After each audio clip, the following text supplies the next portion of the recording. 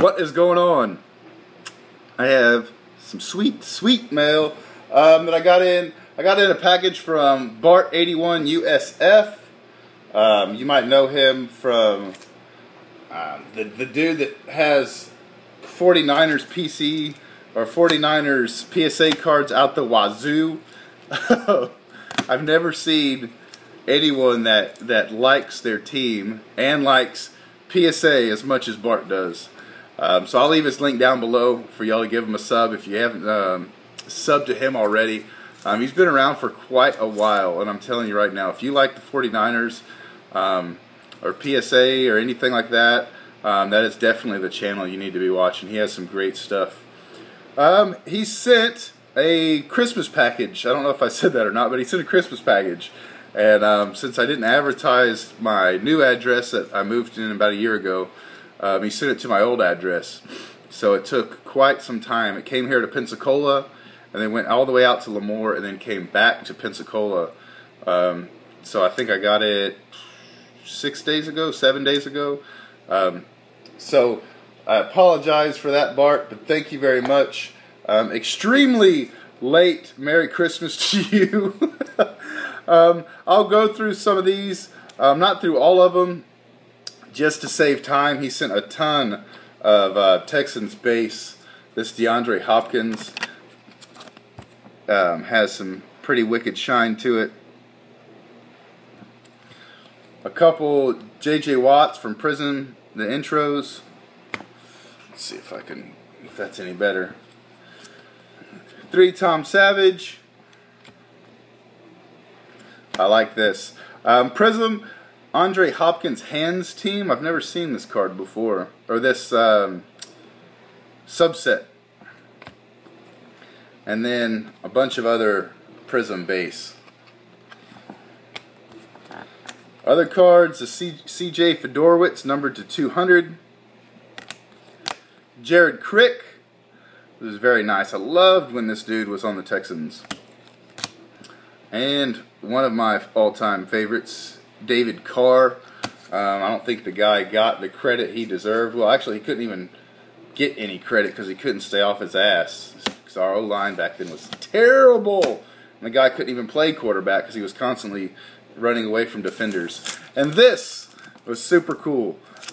This Mel Branch, I didn't know who this guy was. And I'm actually really happy you sent it to me because I was able to do some research and read about this guy. It was really cool. Mel Branch, defensive end for the Dallas Texans. And he was a member of the Chinese Bandits. Okay, kind of like the Steel Curtain or the purple, what do they call them? The purple people eaters, the old Vikings defense. He was a member of the Chinese Bandits defense squad of 1958 LSU Tigers football team, national championship winning team. So really cool, man.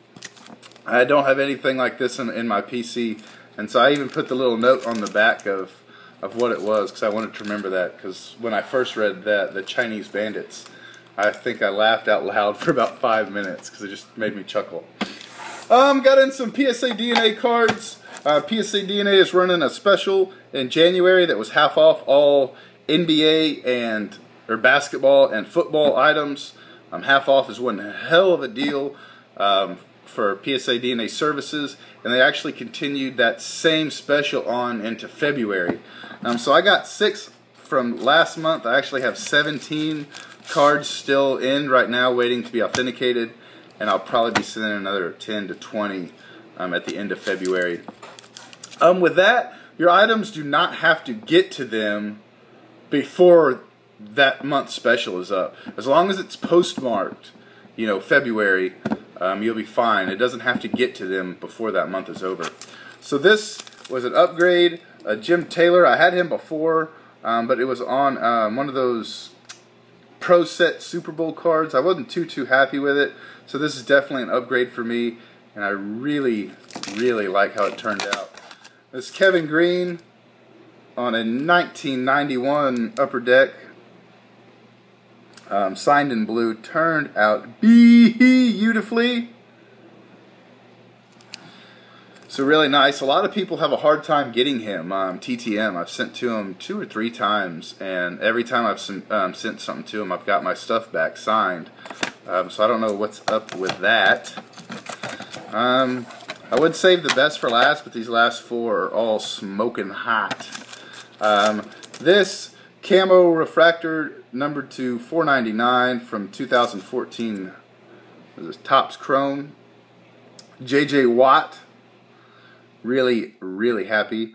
I remember I submitted that, I think, to his Pearland, his home address, and I forgot I even sent to him, and out of nowhere it showed up. And then normally when you get a TTM success in the TTM community, you'll notice onesies and twosies, other people getting the same success because the guy signed a bunch of his mail and sent it all out. That card I remember in particular that I didn't see any other successes, and I haven't sent, so I guess it was the luck of the draw or whatever, but that was really awesome. From Topps Valor, Derek Carr. I was kind of skeptical to send this. I mean, I got it myself, TTM, but his signature is very, very hard, or excuse me, very, very easy to forge, and I've seen a ton of his stuff come back not authenticated of people that got his autograph in person. So really happy to add this one. And last but not least, these last 2 cards are super sweet. From 2009 Upper Deck, the Sheriff, and from 2008 Topps, the Sheriff.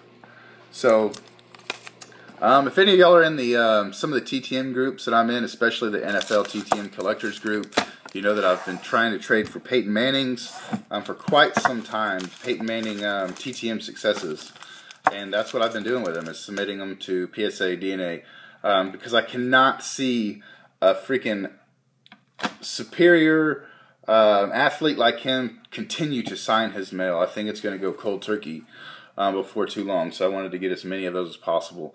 And I think out of those 17 I have to PSA DNA, I think 3 or 4 of them are Peyton Manning. The card, the Bill Belichick custom that I had Tanner make for me, Tan Man Baseball Fan, makes some hellacious awesome customs. I had him made a Belichick card for me. I believe I showed it in one of my prior videos. When I got it in, I sent it in to BAS, Beckett Authenticating Services. And the reason I sent it to them and not PSA DNA is because Beckett, I know they have thicker cases. When PSA DNA has a thicker card, the case that they put the card in is freaking disgusting. It's huge. So I didn't want to submit it to them, and I got the card back authenticated. And this was originally a Bill Belichick letter that he got that he sent out with all of his TTMs. So for all of you that wanted to know if those letters were fake or ghost signed or pre-printed or anything like that, I can't tell you if they are or not, but Beckett says that they're real. So really happy, man, to have this. This card just turned out so freaking nice, and Tanner did one hell of a job. There's a picture of the original letter on the back, so I could not be happier with this. I think I have 4 or 5 more letters of Belichick's signature on there, and I have about 3 Robert Kraft signed cards that I might submit for to Tanner to make customs. I'm trying to get Roger Goodell to sign a couple cards because I think it would be fun to have a Deflategate custom. I think that would be freaking hilarious. And maybe 1 or 2 Bill Belichick, Robert Kraft customs would be really, really sweet. You know, both of those dudes are going to go into the Football Hall of Fame. Roger Goodell, like him or hate him, he will probably go in the freaking NFL Hall of Fame. It seems like every commissioner does.